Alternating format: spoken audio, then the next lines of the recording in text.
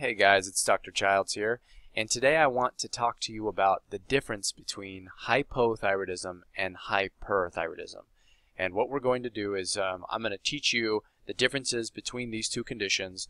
We're going to talk about how they present in terms of their symptoms. We're going to talk about what happens to your lab tests if you have either of these conditions. And then lastly, we're going to talk about some conditions that cause or medical conditions which lead to either of these states. So let's jump right in. This is the reason I'm doing this video is because there seems to be a lot of confusion between these two conditions, and there really doesn't need to be, because they actually represent the complete opposite of one another. And so, I'll explain this right now. So basically, what happens is your thyroid can one of three things can happen. It can produce not enough thyroid hormone. It can produce enough thyroid hormone, or it can produce too much thyroid hormone. Okay, and so that we have three names for each of these things. So if you're not producing enough thyroid hormone, it's called hypothyroidism. Hypo meaning low, thyroid meaning your thyroid hormone, so low thyroid hormone. If you're producing too much thyroid hormone on the opposite side, it's called hyper. Hyper meaning too much. You know, hyper, you just think of people being overactive. It's too much. So hyperthyroidism means too much thyroid hormone. And then the third one means you're just in the middle, you're fine. Then we call that euthyroidism, or someone is said to be euthyroid, and that just simply means normal thyroid function. So how do doctors differentiate between these conditions? Well, there's actually a lot of ways, and one of the most important is definitely lab tests, but I think equally as important, if not more important, is how you present clinically, which means your symptoms. What are you experiencing? Okay, so these two things, the labs and the symptoms, can kind of diverge from one another. And we'll talk about that in just as we get through here a little bit, but I just want you to understand the basics here. So generally what doctors do is they assess your thyroid with something called the TSH. And if you look down here, this kind of gives you a graph of a flow chart of how your doctor might be thinking about your condition. And so you're often stratified into one of two groups based off the TSH. And this can also be a point of confusion for people. So let me just kind of demystify this real quick. So a high TSH, let's say you go to the doctor and you're experiencing symptoms like fatigue and weight gain and constipation. You go to your doctor and he or she checks your TSH and it comes back high. A high TSH, if you come down here, see high TSH, is often associated with hypothyroidism, meaning low thyroid function. Now this gets confusing. How could a high TSH mean you don't have enough? Okay, and so you kind of have to just realize that that's the case. I'm not going to talk about the feedback loops which cause this, but essentially what is happening is if your thyroid is not producing enough thyroid hormone, meaning you're low, your body responds by trying to kickstart the thyroid by increasing TSH. So it's kind of an opposite sort of reaction there. But high TSH is often associated with hypothyroidism, meaning low thyroid function. On the opposite end of the spectrum, a low TSH is often associated with too much thyroid hormone, or hyperthyroidism. All right, and the reason for that is the same thing. If you have too much thyroid in your blood, your brain is going to sense that, and it's going to respond by reducing the stimulation that it gives to the thyroid gland, and that's why your TSH lowers. So in a nutshell, that's essentially what happens. Now, it is more complicated than this, but this can really help you to wrap your mind around the difference between these two disease states. Okay, so let's talk about hypothyroidism, meaning low thyroid function. Now, what kind of labs would you have if you were hypothyroid? Now, first of all, we've talked about the TSH. So generally the TSH is higher. So I tend to think a healthy TSH is somewhere around 1, so 1.0. And anything greater than 2.5 is definitely abnormal. But sometimes on the reference range, doctors say that anything greater than 5 or anything greater than 10, which is just very, very high, but sometimes they look at it in that way. But your TSH in hypothyroidism generally tends to be high. Your free T3 and free T4 tend to be low because your body can't produce it, so it's low. And of course, if present, or if it's applicable to you, your thyroid antibodies may be positive. And if they're positive, that means you may have something called Hashimoto's thyroiditis. And again, we'll talk about that in just a minute, because that one's kind of an anomaly in that it can cause hypothyroidism and hyperthyroidism, but we'll talk about that in a minute. So what kind of symptoms will you have if you are hypothyroid? Well, first of all, you can see a list here, but fatigue or low energy, weight gain, cold intolerance, hair loss, dry skin, cracked or brittle nails, constipation or an otherwise slowing of the gastrointestinal tract, which also might cause things like acid reflux or small intestinal bacterial overgrowth or indigestion, things like that. Pain in the joints and in the muscles, depression, brain fog, or reduction in mental clarity, and lower than normal heart rate or body temperature. Okay, so all of these things are associated with being hypothyroid. All right, so what kind of conditions cause this? I have a whole list here. So we'll just briefly go over those. Hashimoto's thyroiditis, which is an autoimmune condition of the thyroid gland, which causes destruction of the gland. So if the gland doesn't work, obviously you're not going to be able to produce thyroid hormone, and you're going to be hypothyroid. Pituitary or hypothalamic damage or tumors. So these are things that affect your body's ability to produce TSH.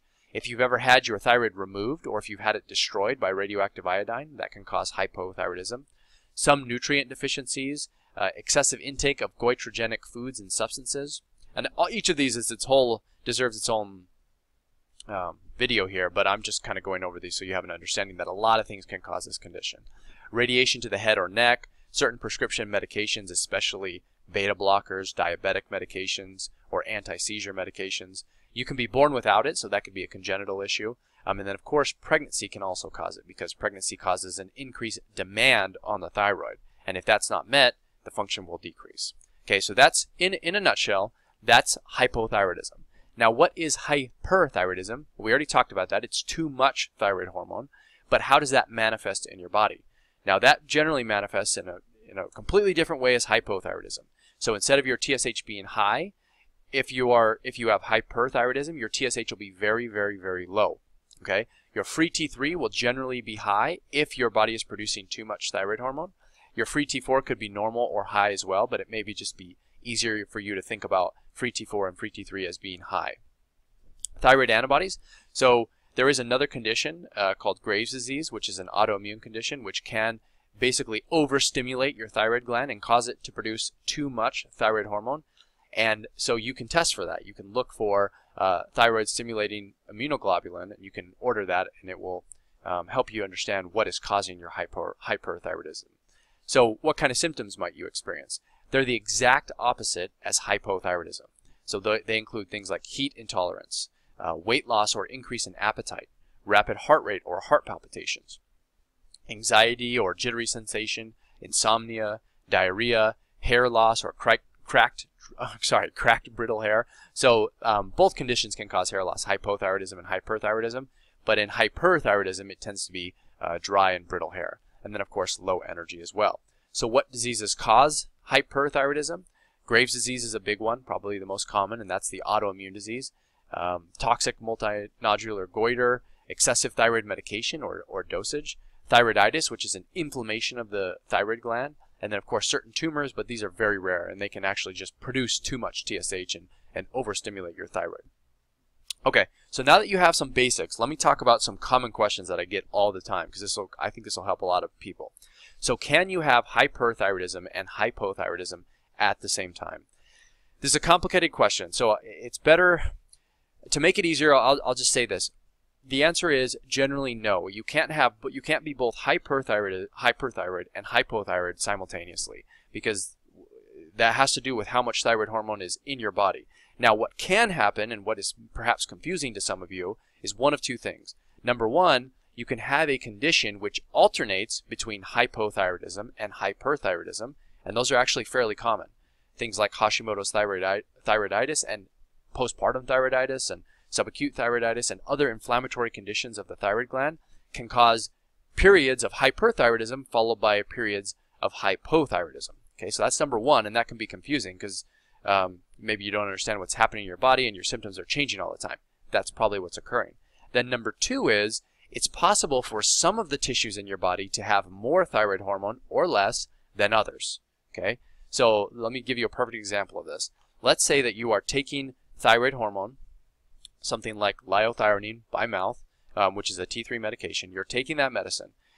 Now, before the T3 gets to all the cells in your body, it's going to be absorbed into your intestinal tract, go through your liver, and eventually will hit your heart tissue.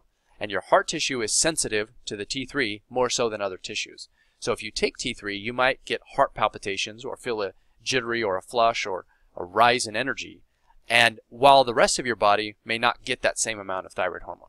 So you might have some symptoms of that make you think you're hypothyroid, and it probably has to do with the tissue-specific levels of thyroid hormone in certain areas compared to others. But that's a very complicated topic there. So I don't want you to focus too much on that, but just realize that it's potentially possible to have that. So what's the difference between Hashimoto's and hypothyroidism? That's another big question I get. So Hashimoto's causes hypothyroidism eventually. Now, the end result of untreated Hashimoto's will be the complete and entire destruction of your thyroid gland. It's basically going to scar up and atrophy, and it will not be functioning anymore. So Hashimoto's causes hypothyroidism. And the number one cause of hypothyroidism is Hashimoto's, which is the autoimmune disease that we talked about. So that's how they're connected. And then, of course, is hypothyroidism more common than hyperthyroidism? Hypothyroidism is more common than hyperthyroidism. So somewhere between 1 and 2% of, well, let's just say anywhere between 5 and 10% when you add everything up, of people have hypothyroidism, whereas only about 1%, maybe to 1.5%, have hyperthyroidism. So if you're not sure what's happening, you're statistically more likely to have hypothyroidism, meaning low thyroid function. And is one worse than the other? I don't think that you could definitively say one way or the other. I think the people who have it the most difficult are those who have had their thyroid removed or destroyed for any reason. It could be for thyroid cancer, in which case it would be necessary. It could be the result of pretty much anything else, a big nodule or a goiter or anything like that. But once your thyroid's removed, it becomes more difficult to treat you with thyroid medication afterwards. So any condition leading to that might be worse than the others. And then, is Graves' disease hyperthyroidism or hypothyroidism? Graves' disease causes hyperthyroidism. And it does that because the antibodies overstimulate your thyroid gland and cause the production of too much thyroid. Now, I also want to add one more thing here, which isn't included, and that has to do with determining whether or not you are hyperthyroid or hypothyroid based off of the TSH alone.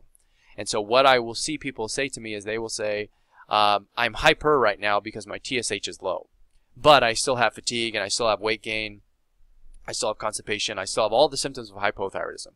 And that's a problem because the TSH does not tell you whether you are hyper or hypothyroid. It's actually a little more in depth than that. You need more tests than just the TSH. You need to look at your free T3, and you need to look at your symptoms, and you need to look at your TSH. So it is very possible for you to have a low TSH and be hypothyroid. So I know it's a confusing thing, but just realize that the TSH does not define the biochemical state of thyroid status in your body. It doesn't work that way. It is absolutely possible to have a low TSH and still be hypothyroid because it has to do with what is the thyroid hormone doing in your cells and in your tissues. And that depends on more than the TSH. It depends on the amount of free and circulating thyroid hormone, depends on the cellular competition, is thyroid getting into the cells, and it depends on thyroid conversion. So if it does get to the cells, is it being converted to the active T3 thyroid hormone? So hopefully that dispels some of the confusion surrounding hypothyroidism and hyperthyroidism. Again, you really need to understand the distinction between these two entities, but I try to dispel some of the more confusing aspects of it. But if you have questions, please let me know. Leave them below. I'll do my best to answer them and get to all the questions. I might try to answer every single one. So if you guys enjoyed this video, please subscribe or comment or like. That's always helpful. And otherwise, I will see you guys in the next one.